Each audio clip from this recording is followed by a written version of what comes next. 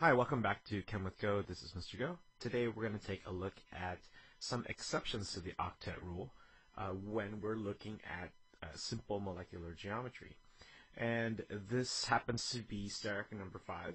And the first molecule under the steric number 5 category would be this molecule shape called Trigonal Bipyramidal.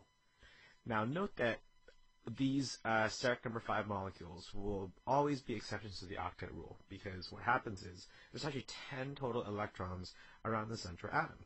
And just to mark it, okay, right here is the central atom, this brown molecule, or brown atom that you see right here in the middle.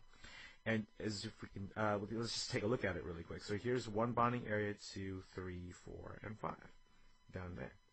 So now that we've established that this is an exception to the octet rule, let's take a look at how to draw this and the bond angles between all of those different bonds. So one example would be a molecule such as PF5. Now note, this is a covalently bonded molecule. The name would be phosphorus, penta, because there's 5, and then it would be fluoride. So that would be the name of the molecule, phosphorus pentafluoride. Now, how do we actually put this molecule together, and how do we draw this using the wedge and dash method? Well, let's identify the locations of some of the fluorine atoms. So here's a fluorine atom right here. Okay, and this will have 1, 2, 3 lone pairs around it, and here's another one right here. 1, 2, 3 lone pairs around it. Now note that the bond angle between these two is 180 degrees. So this, to go from here to here, is 180 degrees. And we call these, the positions of those two fluoride atoms that we've just identified right there, we call them the axial positions. And what I want you guys to think about is if we had a planet and it was rotating on an axis like this, those fluorines, I'm sorry, are actually on those axes right there. Okay? So, again, those are the axial positions, and they happen to have a bond angle of 180 degrees. Now let's take a look at the other positions in this simple molecule. Let's try a different color. So here's another fluorine atom right here with 3 lone pairs, another fluorine atom coming out towards you, and this will be the one with the wedge.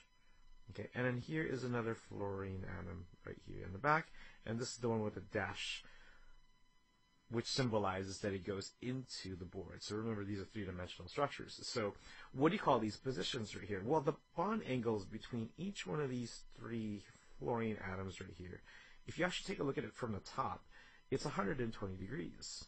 And think about a circle, again, being divided into 3 equal parts, so 1, 2, and 3. And each one of these arcs is 120 degrees, right here. And the name of this position is called the equatorial. Okay, so these fluorine atoms are in the equatorial position.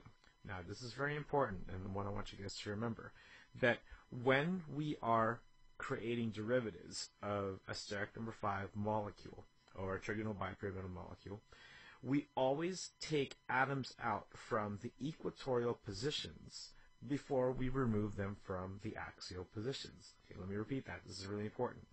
So if we're going to go ahead and form other structures, or substitute each one of these fluorines with lone pairs, for example, we always take out the fluorine atoms, or these equatorial atoms, out first before we take out any of the axial atoms. Okay?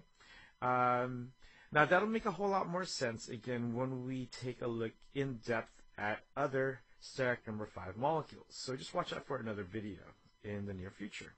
But in the meantime, let's go ahead and draw this. So how do we draw this using the wedge and dash method? Well, here's the phosphorus right here, and I'll go ahead and draw the circle. I'll go ahead and create the fluorine atoms. So here's a fluorine, and here's another fluorine.